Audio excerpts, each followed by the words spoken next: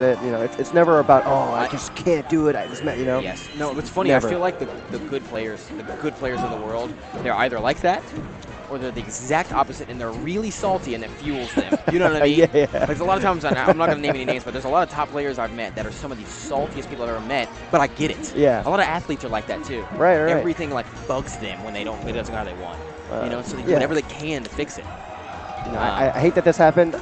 It's never happening again. Exactly. Yeah, it's that mindset. And Graham is a lot like what you described Krudo to be as well. It's an intelligent, realistic approach to losses and taking advantage of them.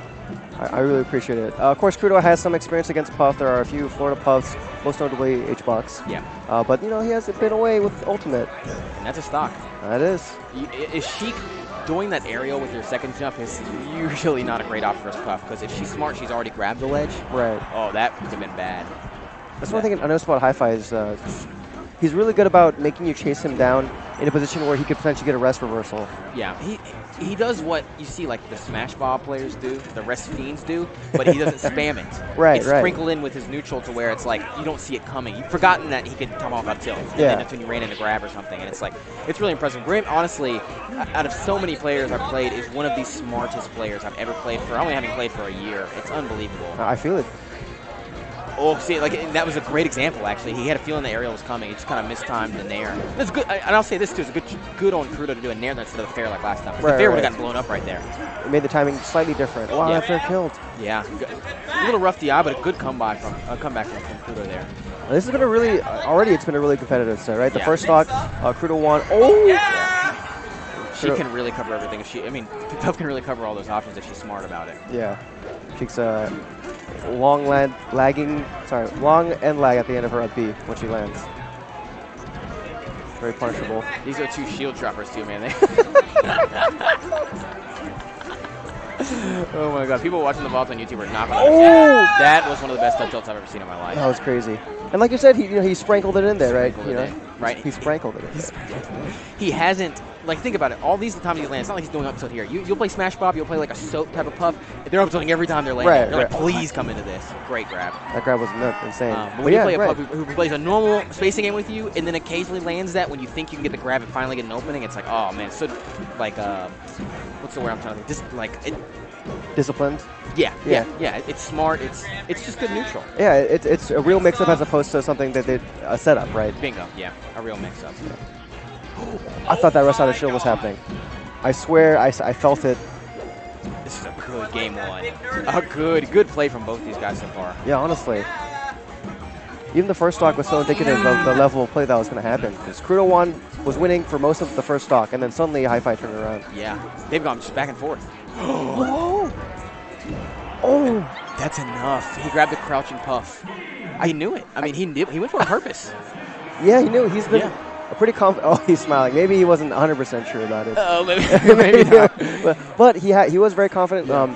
He was willing to grab Puff when he knew that Puff would probably shield or try to do something. What's crazy was, like, that's a crazy play to make because he was literally sitting crouching. Literally crouching. And he goes, you know what? I'm going to go into this grab. Like, I have a good feeling what's going to happen. That's big-time plays right there. I also appreciate that Krudo's willing to run up crouch against Puff because he knows that at low percent, back air doesn't actually do anything. It doesn't actually knock you over if you're holding down. Yeah. It's good. I want to see how Graham takes this. We could have rested that. There's two ways to take a loss like that. There's I definitely could have had that game mentality, and then there's I can take any of these games now. Not to get disappointed about it, essentially, and move from. Oh, okay. I think he missed a shield drop there. Smart of Krudo to know to F tilt when he hit the back of Puff shield. Puff can't really jump out of shield and do a move backwards to release counter Sheik. I'd like to see HiFi catch on to the fact that Krudo's also pulled the Sinbad. That was a weird grab. He pulled in the Sinbad and he's got it from ledge instantly every time. Yeah, every time it's an instant ledge dash. Might be able to take advantage and get a grab there. He can take his time for sure. Avoiding those needles was kind of interesting. Yeah. Also, they had the HiFi waited for Krudo's spot dodge, and Krudo delayed his spot dodge. They're both thinking. They're really trying. Okay. Oh, not quite enough. That was the red lightning in Ultimate, but when they don't die. Yeah. It lies to you. The game lies. Dude, I hate it when the game lies. I feel like every time I play Ice Climbers, the game lies to me. Ooh. It's like, I feel like I'm playing the game. Oh, and then no. the game's like, no, you're not actually playing the game. Just kidding. You're playing a different game now.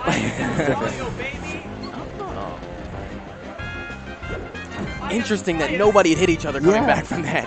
They waited. These guys are waiting. What's going on? They're playing Melee. Is this a Swedish game? What's happening? Oh, that fake. These guys are so good. That was so sick. It wasn't even fake necessarily. It's auto cancel, right? And he spaced it so well that it didn't matter if he whiffed or not.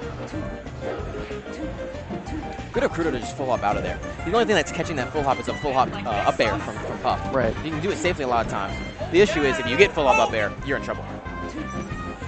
Interesting down air. I don't know about that one. Okay. Once again, lots of Puffs don't do that every single time, but HiFi being very patient, very careful with it. When has he actually done that F smash to cover him coming back? Ah. That's 2 times this game where he's kind of missed a pretty simple edge guard.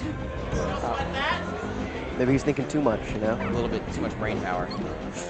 Now they're coming. Yeah. We mentioned it, and then he goes, I'm throwing them all out. Forget it. It's a Confederate. Throwing out all these other matches. There it is. I hate a Confederate too, Graham. She has Confederate colors in her costume. Is that what's on her chest? Oh, I used to think it was the Zelda symbol, but now I'm starting to think it's the.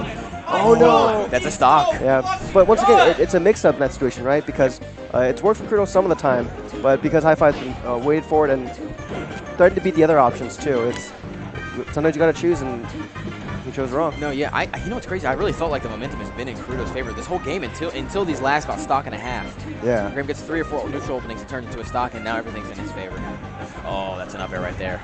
Ooh. Good slide off. We were talking about versus Cold Ball. Krudo's defense in terms of slide offs is immaculate. Oh, that's it. All right, going to game 3, 1-1. Krudo's defense is unbelievable. He slide offs, grabs ledge, he arm protects. It's so hard to kill him in situations where 4 years ago you were watching the same situation and the person's just going to die and you knew it. Yeah. Krudo never dies. It's unbelievable. Good sets so far. Both players playing fairly well, I'd like to say.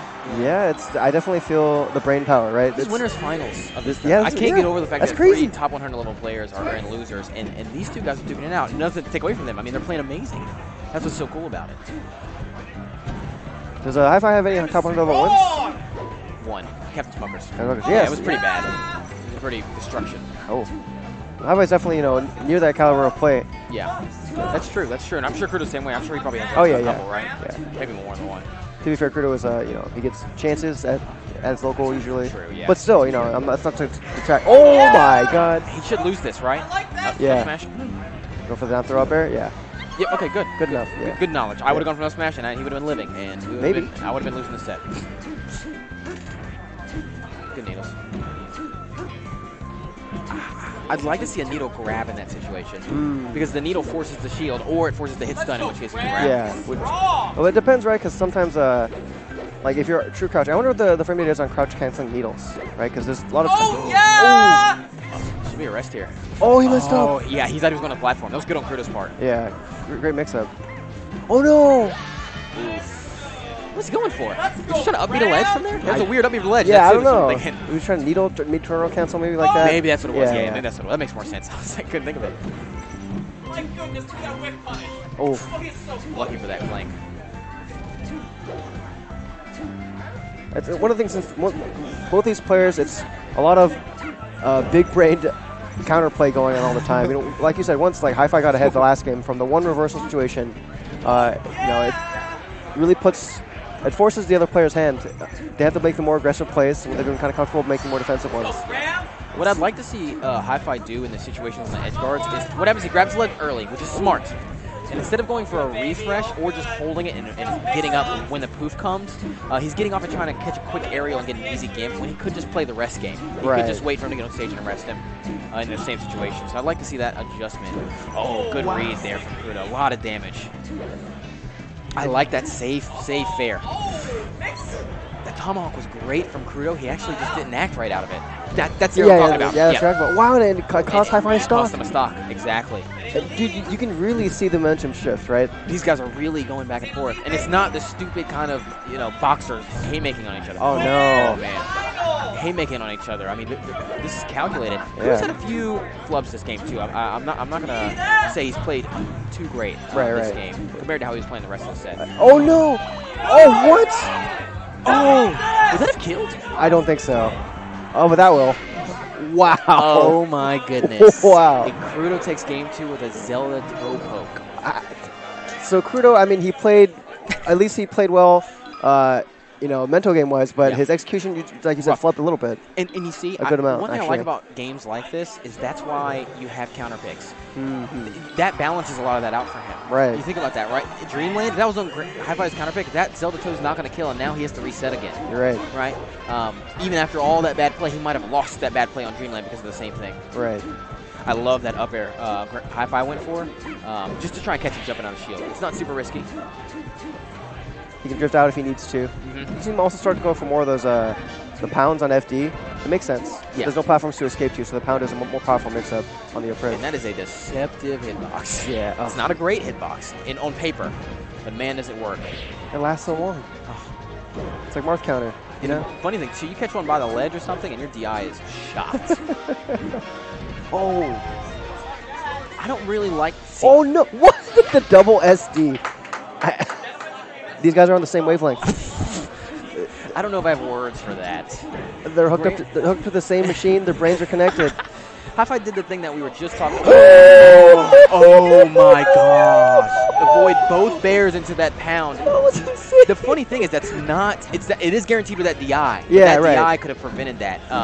But I think Graham threw the pound out knowing that was a possibility. That could be a stock. That's a stock. That might have just destroyed Krudo's mental all the momentum composure. Just threw out the window. Yeah. Because Krudo had it after the Zelda topo. Had it. All of it's gone now. Krudo's trying to arrested that. Krudo's trying to force plays harder. You see them seeing, oh, that was sick. Yeah. A sick attempt. He's smiling about it.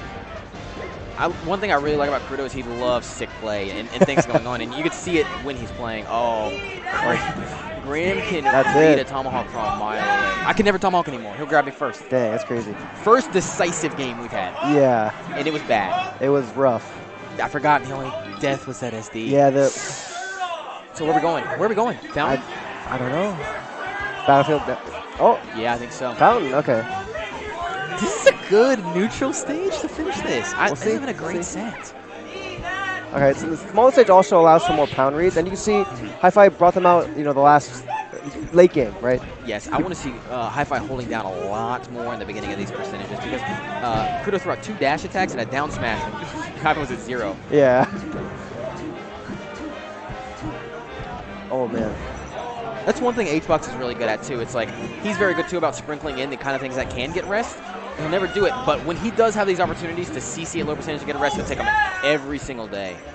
Oh my god, the spacing to avoid that fair, impressive. And HiFi chose to turn around to, both play the timing and get the back air. That was beautiful. Good. Wow. Man. These guys are playing so well right now. I felt like that was kind of a mix-up, right? Because Krudo could have gone for fair or up air. And, definitely. Both wouldn't have necessarily killed if HiFi DI properly, so. Yeah, but no, I completely agree. I'm pretty sure that was a really good DI mix-up there. Oh, sick. Oh, there's needles right in the face. Graham is holding in a lot right now and eating damage for it. We'll see. He was trying to hold down the last game, and it worked out, pretty well. It worked out pretty well. But Krudo's starting to get around some of those down-holding strats, in-holding strats, maybe. I love the way Krudo takes stage and forces the Jigglypuff here to try and throw something out, and he's waiting for it. That was a good move. Oh my gosh, these guys are playing so well. Krudo holding center stage is netting him stocks. Yeah. Netting him stocks is a great example of it. I love it. So force the puff out, trying to stonewall him out. Stonewall Jackson. You don't want this to get out of hand if you're HiFi. Too much more percentage, and that should be it. That's it. That's the stock. Oh my goodness, a tight game 5 here from HiFi and Krudo. Once again, it really speaks to how they thought about, like you mentioned earlier, that neither player has really had severe mental damage, happen over the course of between 2 games. Yeah. Last game Krudo got crushed, but he's back in this one. And playing better than he's played maybe all set. Is that a stock? That's wow. Enough. The hitboxes he's throwing out are super good. They're really accurate. Interesting S smash. Oh, he's holding in. You see he's holding in so much. It's giving follow-ups that he doesn't have to give away. That could have been a rest. I thought I felt it. Oh, not enough to get a kill yet. Okay. That could have been it, though. Krudo wants it to work so bad. Great smashing by Krudo on the drill. I didn't. He knew the jump was coming. Oh, no. This could be it. Not enough, not enough. He misspaced on the last back air. He got a little desperate for that back air. Not quite enough. He's going to have to play near perfect here to win this game, though. But rest, getting on the table if he takes his stock is a big deal. Okay. I like that. Confirm on the drill. Oh, like you said, same problem. He doesn't have to drop off the ledge. It gives up all your invincibility. Ooh, he's one strong hit from it being GG's. Oh, the grab. Waited out the jab. Oh, no. That was the roll. Yeah. He couldn't get on stage there. Oh, that should have been it. Oh, my God. This is incredibly tense. I'm telling game. you right now, when Rest gets on the if Rest gets on the table, Krudo needs to be careful. This is so HiFi's scary. getting away with a lot of rolling. You know, Krudo wants to stay safe as possible, so he's not quite committing when he needs to Don't cover let some this of go to it. last stock, Krudo. Oh, no. He needs to Oh, just go boy. off stage. Go off stage. Yeah, There you don't- go. There you Don't go. risk this. He just needs one Perfect play. one Perfect solid play. hit. That's Oh, it. that's it. Yeah. Smart. Good, safe, fair. Safe, fair. Wasn't going to hurt him. Wow. Great set from two players playing wonderful this tournament. That was incredible. That look. I mean, I would go as far as say that looked like some really high-level melee. It from really players did. that aren't top 100 It really did. yet. Because it was. Yeah. Because it was. It was good. It felt like every single time HiFi pummeled